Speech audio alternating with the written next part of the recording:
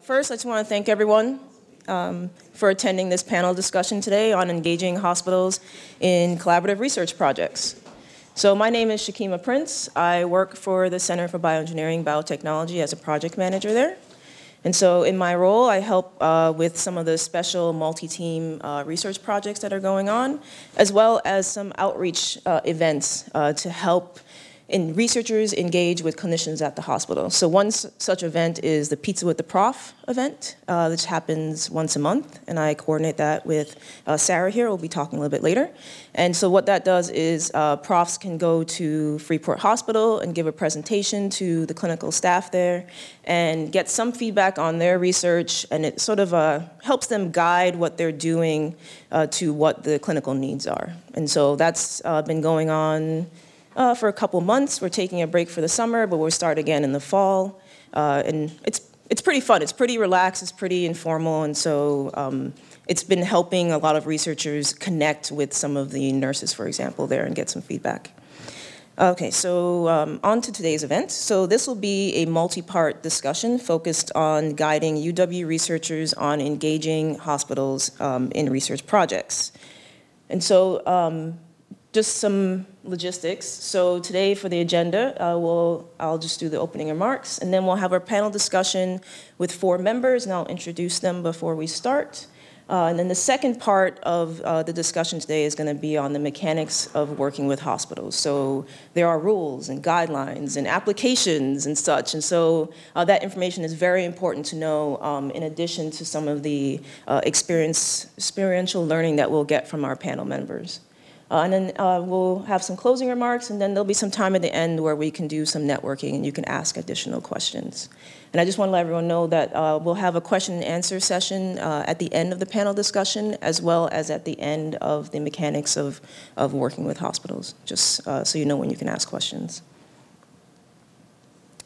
So there are several researchers that are already involved in clinical research here at UW, and so this event is really to help encourage more of this kind of collaboration. And so this discussion today is very relevant given the recent Waterloo THREB coordinated ethics review process, which has further increase these collaborations, particularly with Grand River Hospital, and events like the meet and greets that occur often every couple months, maybe happening again-ish. We'll see, yeah? Okay, so I've been to a couple of them and they've been great. So there's always a couple people from Grand River Hospital, a couple of researchers from UW, and you get to mingle and have a speed date where you can talk about what you want to do, clinicians talk about what they're looking to solve at the hospital, and it's been pretty awesome. So we're hoping that this event sort of helps that process along and helps with the connections. So I'm going to ask our panel members if they wouldn't mind stepping up and having a seat, and then I'll introduce everyone once they're up here.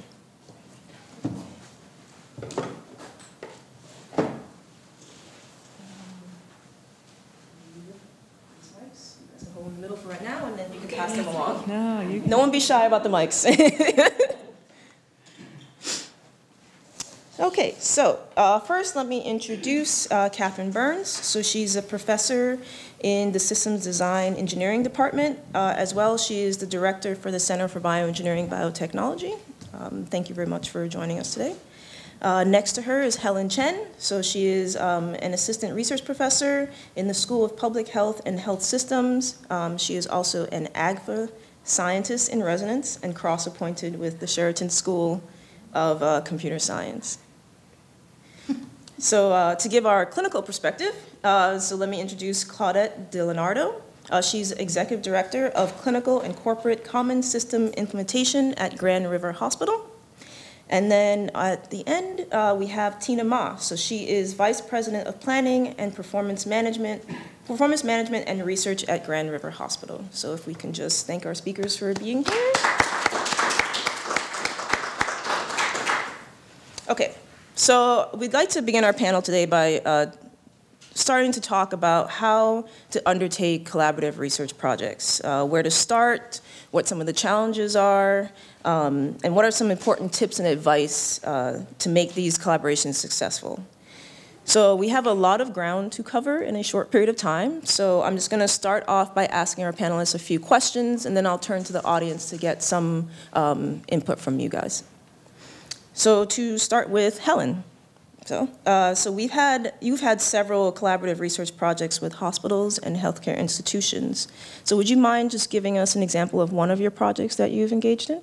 Okay, so... And don't forget about the mic. Yeah, so we are, as a result of the first round of this speed dating, and Tina came, and we very quickly sprung into action, I guess, since last year. One of the projects is for the renal. They have the renal program. It's one of the largest dialysis center in Ontario. So they reach out to us to say, hey, let's do something together to sort out, to help us to get the data submission to the Ontario Renal Network. So that actually started solving a very, very specific problem.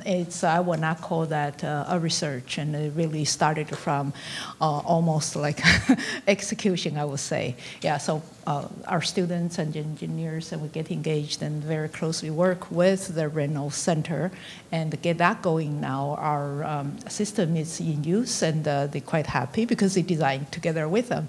Another 4 or 5 centers and in Ontario now express their strong interest, and maybe will become also we form a renal data management consortium and help them with that. So my first reaction is to say they have a need at the operational level. If we can help them, we help them, and that is to solve their problem. And then now we have the data, they have the data. Before they don't have a kind of data, it's locked in the vendor system.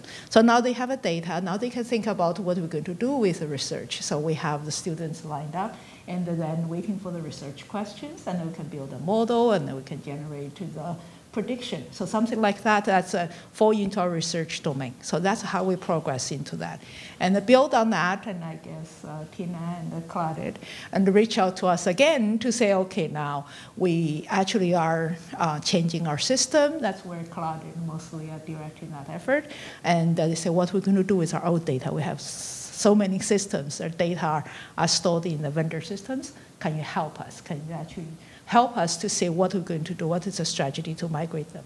So again, that is based on a very specific practical needs, and we get engaged. They see us a very good, useful partner, and then of course, and I think the relationship built and the research is just very easy to follow because now we have access, we help them to have access, and we also have access to the data now. So nice. I think that's from my specific point of view, we are very fortunate. Nice, very nice. Okay.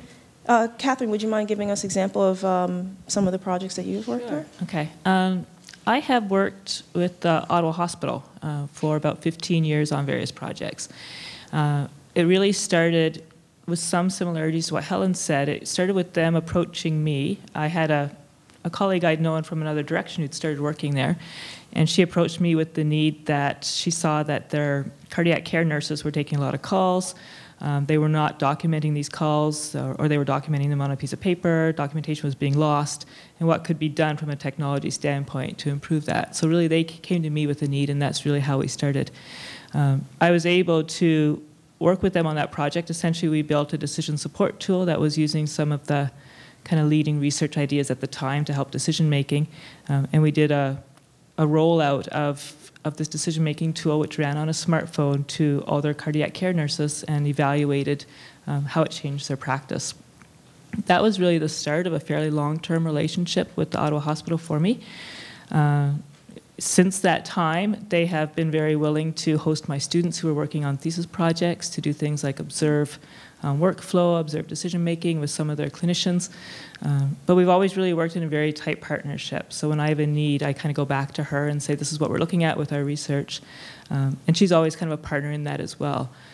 Currently, I'm involved in a project that they started out. They are doing kind of a rollout of an electronic handover tool, which is to help various teams, various shifts, various kinds of practice, pass patients back and forth. They have rolled it out to about 4 units, and so what we're doing right now is we're doing an evaluation of how it's changing their work practices between the units that they've rolled it out to and the units that they haven't rolled it out to. It's really a project driven from their part, from their side. It's not for me a research project whatsoever, but it's still kind of interesting. So I'm helping them in terms of providing guidance on the evaluation and also be doing some modeling on the data that comes out from that. Great. All right, thanks. So now getting the clinical perspective of things, Tina, could you let us know how Grand River has enabled some of the researchers to undertake research projects at Grand River Hospital?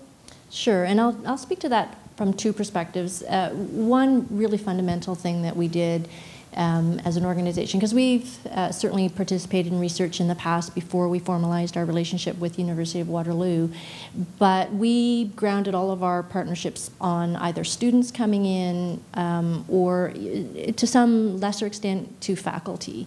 And those tend to have a shorter temporal longevity to those relationships, and that was creating challenges for us in order to establish a longer period with respect to lines of inquiry.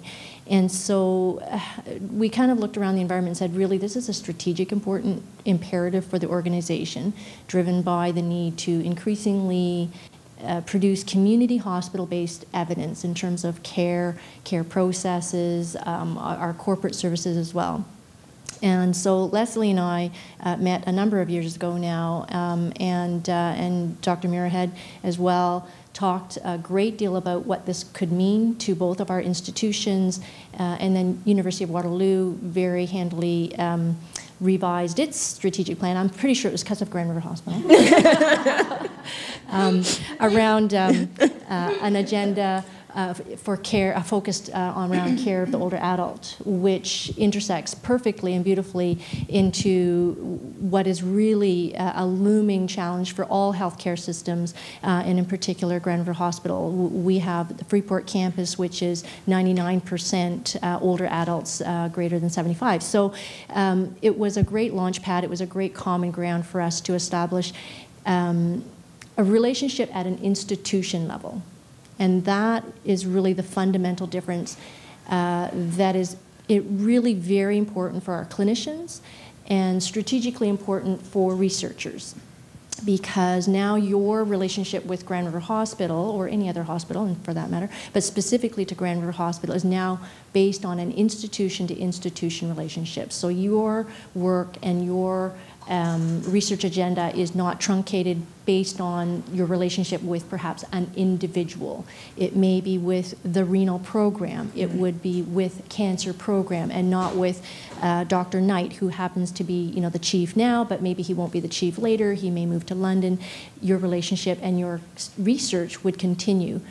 It may expand if Greg Knight goes somewhere else, because you'll have another site. But that has really been a huge difference for us, and I think that gives us more. I don't want to say security, more continuity to what we're talking about in terms of research. To the more perhaps tactical part of your question, Shakima, is about how have we fostered relationships, and again, that's how do we operationalize that strategic decision that we had achieved in signing a memorandum of understanding between our two organizations. And so many of the things that you talked about, and I've said this maybe to some people before, so if I repeat it, I apologize, but I'm from University of Waterloo as well, so I'm a graduate here. Paul very much knows me, and I know Paul. I'll go into audiences at Grand River Hospital. I said, how many people here, graduated from the University of Waterloo? And unless it's, the engineering or biomed, nobody puts their hands up, because there's, the connection is not with a nursing program here or medical school. And you know what? That's not a downfall. Let me tell you, that isn't, because once you're finished your degree, once you're finished your professional degree, you're working, and your day-to-day problems aren't necessarily tied to a medical school or a nursing program or a physiotherapy program. Because sometimes they're involved, those institutions are sometimes involved in what I might call bench research that we as a community hospital, one, are not funded to do, but also because our clinicians may not have that degree of interest. Because if they wanted to do, that kind of research, they might have stayed in a tertiary quaternary hospital. They're interested in how can we change care at the bedside. I'm here to provide care. All these patients are mine. There's no resident or fellow necessarily between me and my patients. And so I think that's quite a different relationship that we can have with the university, who's also interested in shortening and reducing that time from bench to application to commercialization. We are in a very amazing ecosystem, and it's taken us this long to discover each other. And sometimes, I think sociology studies say that you tend to marry the person who's in like a 10-block radius of you. It just takes you a really long time to find each other.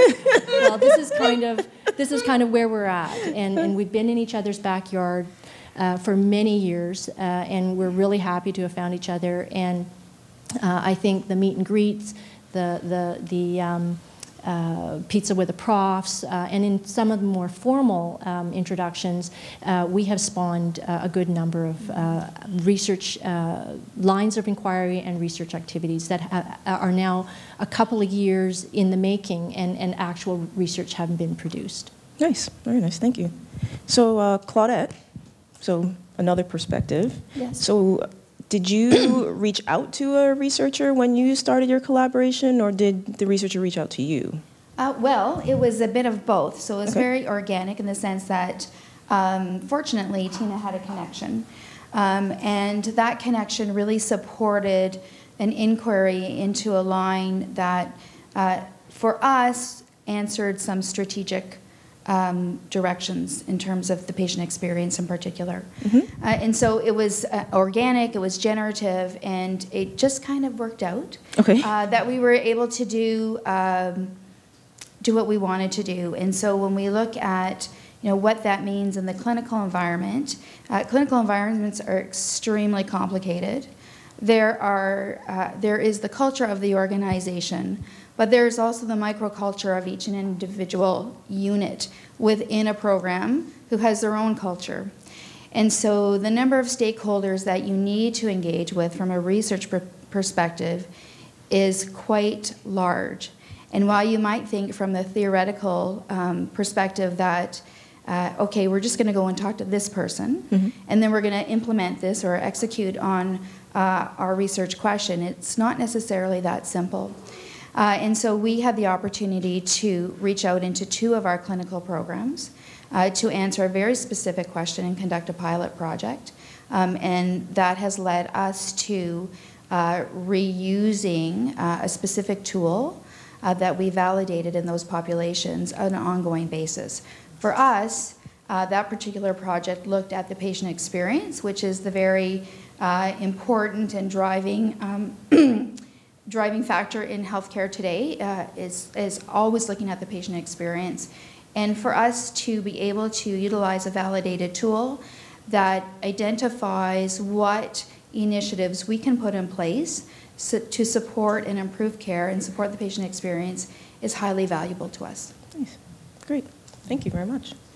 So you kind of alluded to some of the challenges that might come up when you first start a research project. And so I think it'd be good for the audience to know a little bit about what some of those challenges could be, like what some of the missteps and expectations that are not quite met in the beginning. So first I'm going to turn to Catherine. If you could just let us know whether you've had any challenges when you first started your research projects at Ottawa Hospital, for example. Okay, so some of the challenges that we faced, and it was really for us to learn really how to integrate our work with the culture. First is getting time. We work a lot with nurses, and to ask them to step away from their jobs and like do an interview or something with us for an hour is not something that they or their manager wants them to do. So how do we solve that? So what we've often done is we've tended to pay them for their time, and we write that into our budgets. Okay, and then it seems to work a lot better. Another challenge we've had is how do we get patients to, if we want to talk to a patient after they've been at the hospital and we want them to stay an hour later, how do we handle that to encourage that? We found parking compensation being very persuasive because hospital parking is really expensive. Okay? So that's worked fairly well. Working very tightly with our person at the hospital. She's been the one who takes us through, like Claudette said, through all those stakeholders, and she knows them very well. I can't know them, so I have to wait until she kind of gives the go-ahead, and she says, I've talked to this one, I've talked to that one, this one's worried about that. And we'd really let her guide that, and we do exactly what she says. Teaching my students, okay, I once had a student that was up at the Ottawa Hospital for observations, and she could have been in one of 2 units, and we had unit supervisors who were in charge of her, and then we had one day where one was like, well, she's not in my unit. Is she in your unit? She's not in my unit. Uh-oh. Okay, so we've had to spend a fair bit of time with our students, like, you need to be checking in. This is not independent for you. Everybody needs to know where you are at every time. So a lot of pre-training of our students so that they know that they're listeners, they know how to stay in the background, they know when not to interfere if something's going on. They know what exposures to patient information they should not be putting themselves in that situation, so that they step away from things like that. Because that can cause immediate stress and friction on the relationship immediately if you've got a student who, and they don't even necessarily think of it, sometimes they're just really engaged and intellectually curious, and they think it's okay because they work in a very free environment here, to understand, to adapt to that culture. Yeah. Thanks. Claudette, they understand. Yeah. Is there anything that you'd like to add to that, since you kind of alluded to it before? Well, I think you've hit on the key points. It's all about communication. So, regardless of what you're doing, what's the single most important factor is communication. So communication to check in, to understand roles and responsibilities of all of the parties involved, and really to connect with that clinical team. Also to escalate issues as they arise. You can't wait, because while you're in that clinical environment, you're not only developing relationships with patients, you're also developing relationships with staff. And healthcare personnel can be tough. They're tough cookies, and it's all about that relationship. Yeah. And so, you want to make sure that that's solidified and the communication is upfront and transparent at the very beginning. It's easy to make a misstep on both parties' parts, but it's again that communication. And so I was just chuckling when you said you couldn't find the person. That happens. And then really I can't underscore the importance of connecting with specific individuals if you need to escalate, and then escalate further if required to the investigative team. So really important. Awesome, thanks. Helen, is there anything that you'd like to add, as far as you were kind of chuckling to a student experience, or I just have a feeling. yeah, or something you've learned in this process? I already know. That email. Okay, so I think, Catherine is so true. Our students, they are all very eager souls, but in hospital, you really are, you have to say, even you go look into we actually even have a Grand River ID. We are fully embedded in there. I have an email, Grand River email there, even for that. And I think that dealing with patient information, it's a very different matter than our students can ever imagine. Sometimes even I myself can imagine. I teach this subject.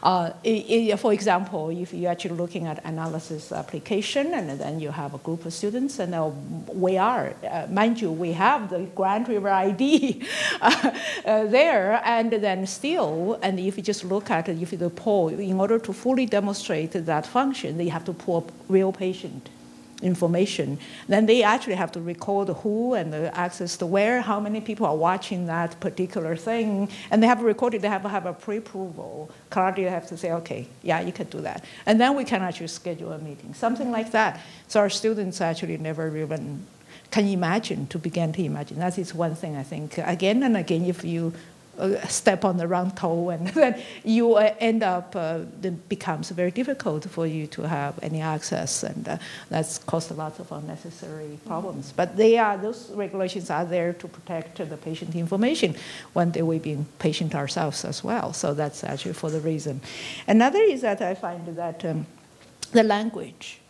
And you were thinking,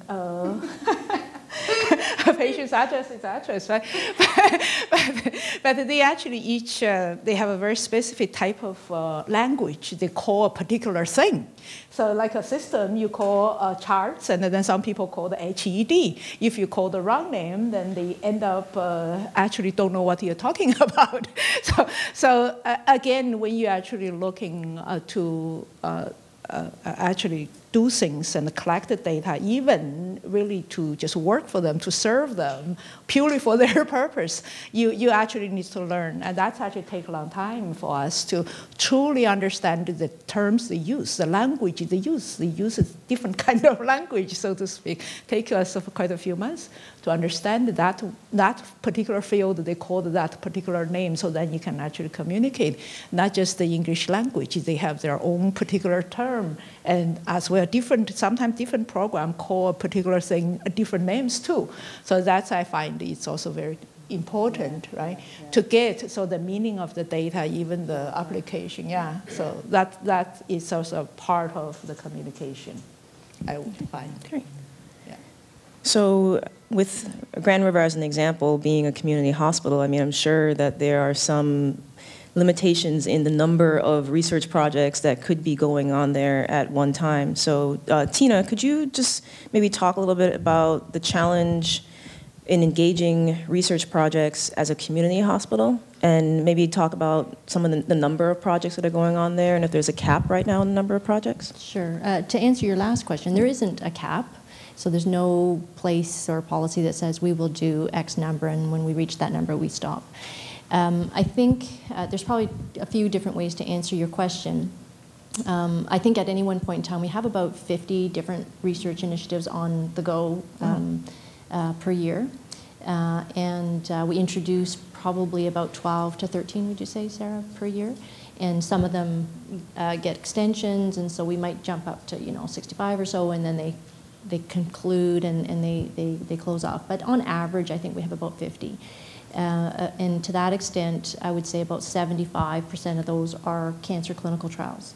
And so we have a large cancer program that's very invested in participating participating and actively being a site for multi-site research. So we have, I don't know, how many oncologists do we have?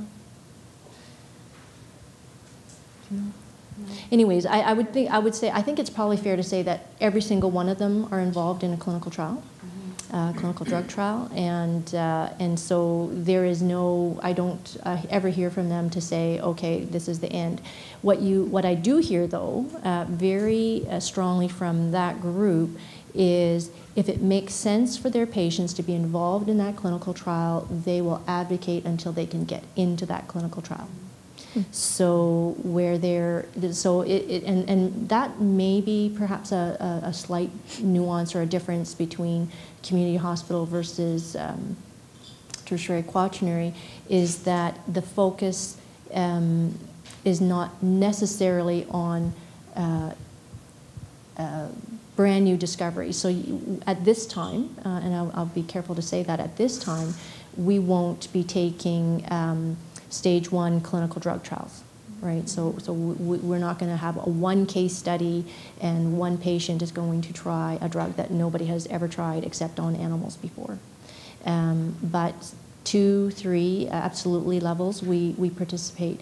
And so I think that's a really active and mature part of our research agenda at the hospital, where I've kind of forgot your question, Shakima. It's okay. It's just a challenge. No, you're addressing it perfectly. It's like the challenges of being a community hospital and having these research projects coming in. Oh, right, okay. Right. So yeah, thank you. Wow. You're doing perfect. That's very unfortunate. This is being recorded. You'll clip that part, right? Yeah. I think the other place that will generate research and forge really positive relationships is that I think as we establish these working relationships, it's like a contagion, like a positive contagion. I've had a number of clinicians come up to me and say, hey, what is Dr. So-and-so doing, meaning MD Dr. So-and-so, because I heard he's working with somebody up at the university, and how come I don't have that chance? And so I think it's that kind of engagement as a grassroots spread that will spark the interest for perhaps some clinicians who have not necessarily thought it was possible to do research. And to quote one of our interventional radiologists, he came from Boston, and he said, you know, if I chose to work in Kitchener-Waterloo area because I like the size of the community, I like the school system, I like the proximity to a metro area without having to live there, the cost of living is great, I get great diversity in my patient population, you know, great capital capacity around me, so the equipment around him, there's an agenda there to maintain and modernize and stay modernized. And he said, if I could do one more thing, it would be to be actively involved in research. And he said that to me probably about 4 years ago, and when I think he was like 2 years here. I might have that timeline a little bit wrong, but nevertheless, he came to one of our meet and greets, so Dr. Vic Venkatesh,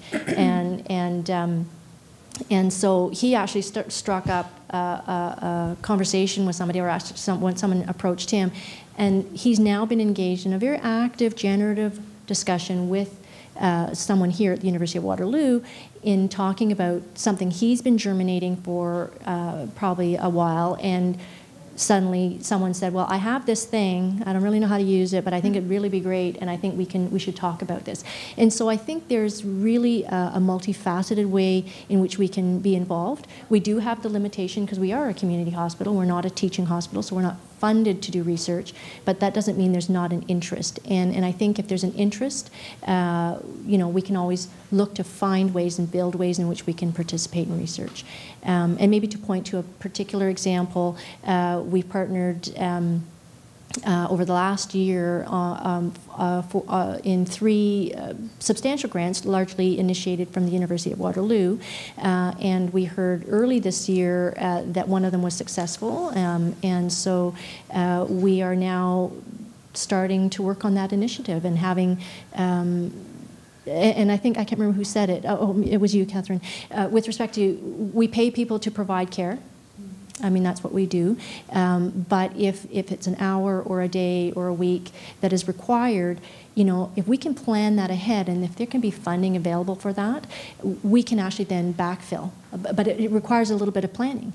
We know that if we have a share in that agenda, that research agenda, it's very easy to make the case that we participate because we know it'll make and improve care at the bedside. And I'll just put one additional facet to that comment, is that I think the posture of Granwood Hospital is very much evolving and maturing as well. That yes, it's that immediacy of delivery of care and improvement of that care at the bedside, but we know that a lot of research in healthcare is generated out of health centers, you know, tertiary, quaternary, that don't necessarily translate and be applicable to community hospital, because we are fundamentally different.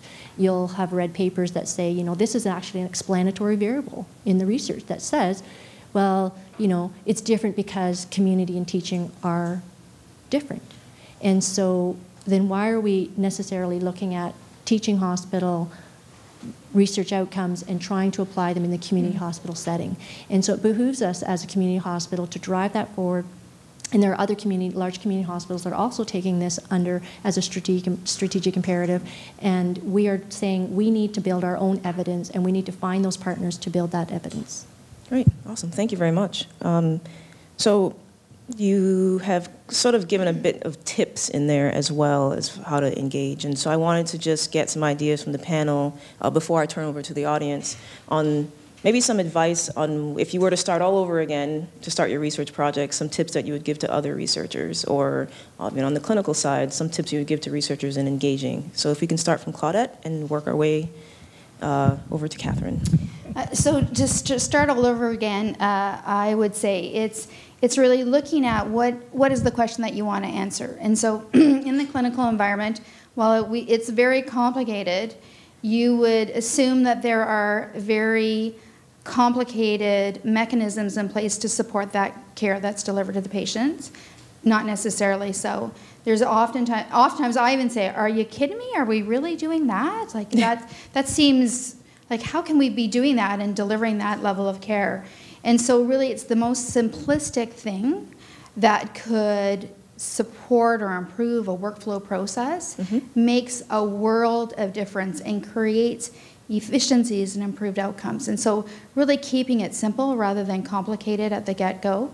And really what is going to be mutually beneficial for the organization and for the researcher, and how can we replicate that in other areas of the organization, because the repeatable piece is really important. And makes it more realistic for clinicians. So as clinicians do their day-to-day work, they see the patient and that's what they're doing. It's that surrounding environment of the active inquiry of how we can improve that care and those efficiencies that really support. So really at the beginning, it's looking at that simplistic function. And I think Helen can attest to this. It's whereas we think things are very much in the clouds almost, very theoretical, the practical piece can actually be quite surprising in terms of the simplicity that's needed to improve those processes. Nice. So I think from a beginning, that's where you start. Great, thank you. Helen, anything you'd like to add as far as some tips you've learned from your process? Yeah, so I actually learned, I have ongoing collaboration with the multi-organ transplant group in Toronto, which they are very much into the research, versus in Grand River, they are very much into the operation. So I think these two representative, my understanding is that when we are working with the transplant surgeons and those people in Toronto, they actually they're very curious and they want to say what is the differences between their statistical analysis tool versus your data mining, because Waterloo is very great with data mining, and tell us, and well, let's write some paper just for the sake of writing papers and that kind of discovery. So that is, they are actually very interesting, and you get their time, they enthusiastic, and then they do things. But I think in Grand River is very different. You said, okay, listen, we have these problems and our chair is not enough. And if you can actually build a model, help us better organize our chair for their dialysis patient. That's a very real problem. It's very painful. The dialysis patient cannot go in. So they said, can you actually help us? Now you help us with the data. Now we have the data now, right? Before they couldn't have the data. So now we help them, and then they have the data. But well, what's the question they ask? So they ask is that, well, we want to say how to operate our chairs and our flows better if we can have a predictive model to say which day I will have this capacity and what kind of patient now I have, I can actually project into my bottleneck. And if you can help me solve that, that is what they really care about. They don't mind to spend time and effort, anything you want, anything you need, anybody you want to meet, they will be there right there.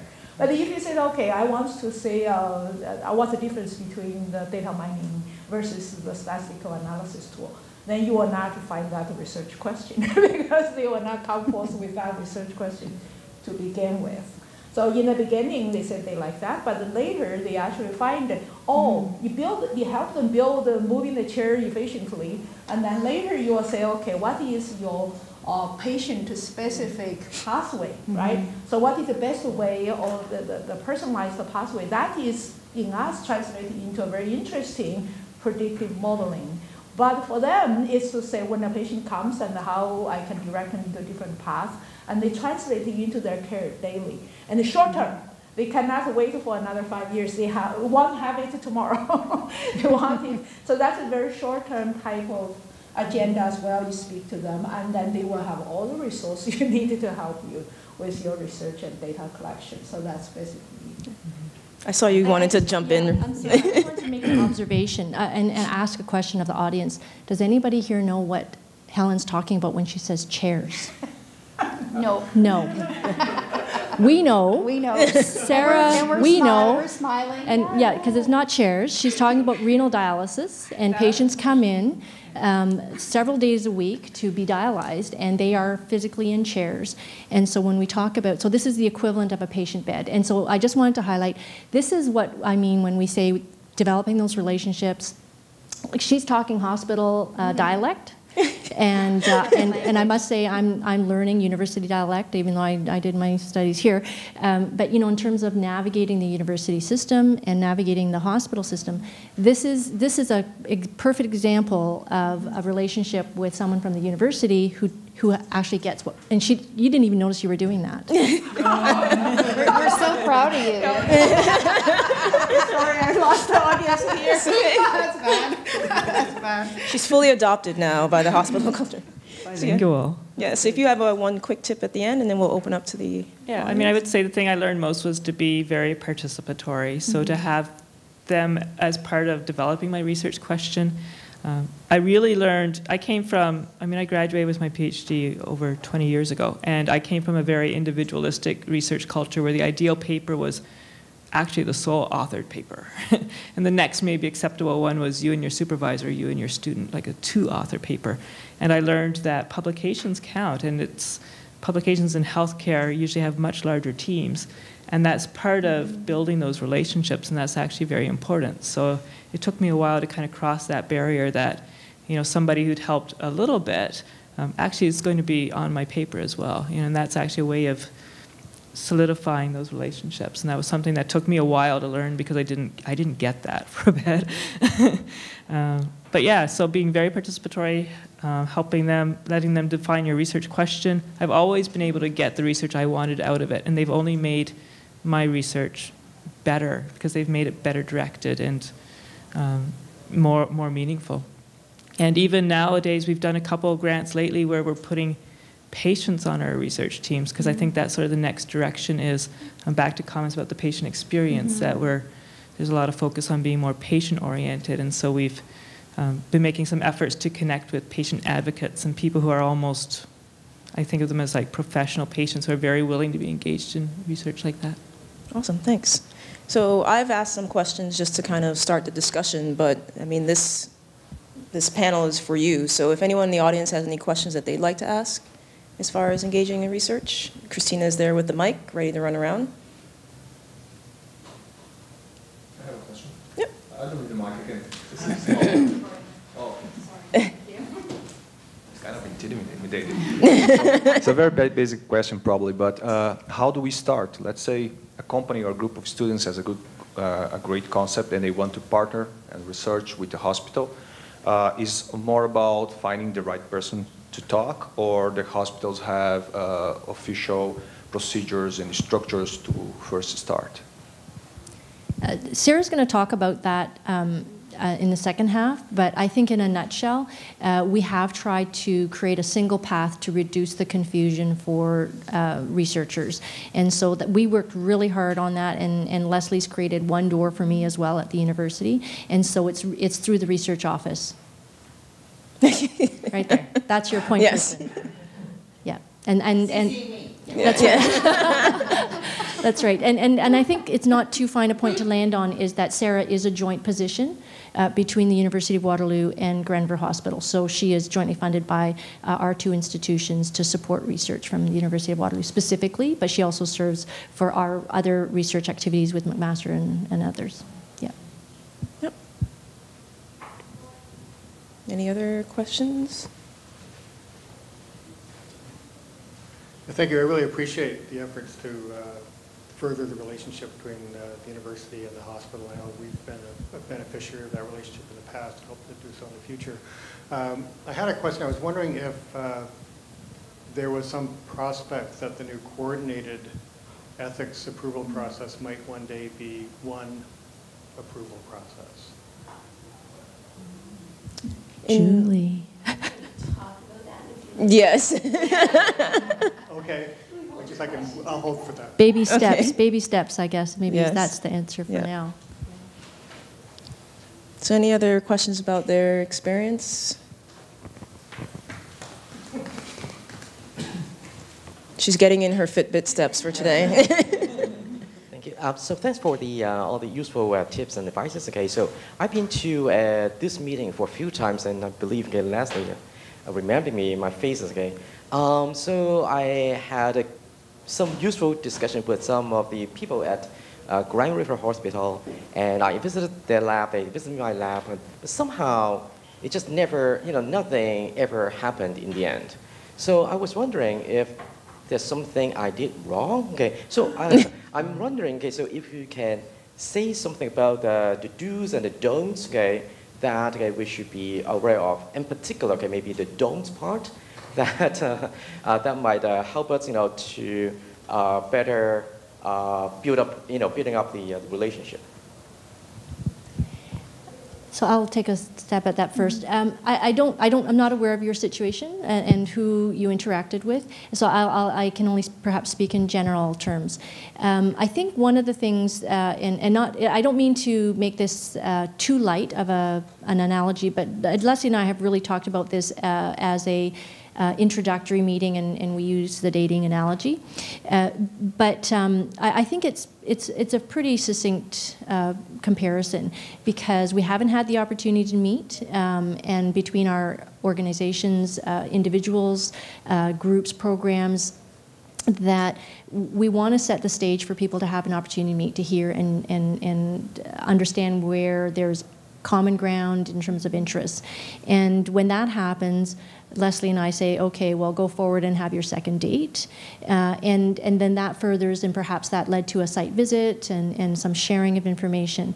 I think one of the things for clinicians is that they can become, well, they are very busy. Sometimes when I'm trying to get a meeting with the chief of staff, it's not even just your experience, it's my experience too. Sometimes I'm, looking 3 months into the calendar before I can get some time with him, and vice versa. So I think the reality is that there's 95% of the rest of their time is providing care and running the hospital. So not to be deterred by a timetable that doesn't necessarily match up with the university timetable. And I think that's some of the growing pains in terms of cycle time that happens at the hospital versus what's happening at the university. And Claudette said this already, but I think it's the communication piece that is really fundamental in terms of ensuring that, not to misinterpret, perhaps, because it might not have been a don't that caused a break in what seemed to be, a growing relationship, but it may just be a timing challenge. To be fair, though, there may have been a point where perhaps the research interest did diverge. And there was a bit of I would say, parting of the interests, and so it kind of fell off. But it's a big place. We have over 3,000 employees that work there, and I always forget how many docs. Is it like 600? Wow. 600 docs, 28 midwives. So there's a lot of people there, and so there's very few clinical programs that are staffed only by a small number of clinicians. There are, certainly, because we are a community hospital, but largely we have multiple specialties, consultants working in those programs. So I think it's perseverance is a do, and I think using Sarah really and the research office is really another avenue to take advantage of, because Sarah knows everybody, and I try to take that research interest and put sparks under people's feet to say, hey, did you know that there's these inquiries that are coming in? And we have been successful in doing that. But to be very honest, some of them have also not worked out. But I think it's very fair to say, though, that Grenfell Hospital wants to be your hospital as a research partner, just as we're hoping it's vice versa, the same, that you want us to be your hospital in terms of a research partnership. Great. So maybe we can talk after more specifically about blowing some, puffing some air onto those embers to see if we can get it back going. Mm-hmm. I actually also noticed that okay, for us, and if we're interested, because we are trained and paid to be independent thinker, and if we find something interesting, and then you don't need to go to say, oh, I'll go check my chair first. If he's interested, then I will do it. So we don't have that mindset. But I noticed that in the hospital, and very much like in the military, they are having this concerted effort. So people you individually come to meet with you sometimes have certain interest, but you actually need to reach their top. and to say if they endorse it, they're interested, then that things can be arranged. So that we need to, I find that mindset is very, very different. You have to actually get to that. So many times you need to help him to reach his superior or his leader and to endorse that idea, and something can happen. Because they don't have any mandate to do research, so to speak. They don't get paid, they don't get, they write a paper, don't really get any pay and get any recognition. They're not U of T profs, and they count their publication as outcome. So I think that's a fundamental difference. That is one of the things I feel if you always have to help them to reach their top. And secondly, that really, don't say, I'm interested in this, I have this specialty. You said, what is your problem? What is your research question? And then just listen to them. You listen to them, what their problem, what their pain point, and you translate. Very easily you can translate them into, this is a data mining issue, this is a building a model, that is a particular variance, I need to go look for it. But just listen to them to say, what is their problem? And I find that's always the best way to get connected. And then they actually very happy. And often come, in the beginning, it's a very simple and kind of not even a research question, request, so to speak, but it always can generate into, very quickly can move into the training and the research opportunity. That's how I feel. Great. Yeah. Well, I just want to close out this section. I mean, our panel members will be available, some of them, will be available after to talk more with the audience. So I just want to thank everyone for being on the panel. Great discussion. I think great topics were brought up. And some of the questions that were asked by the audience actually flows right into our second part, which is the mechanics of how do you start this process. So thank you very much.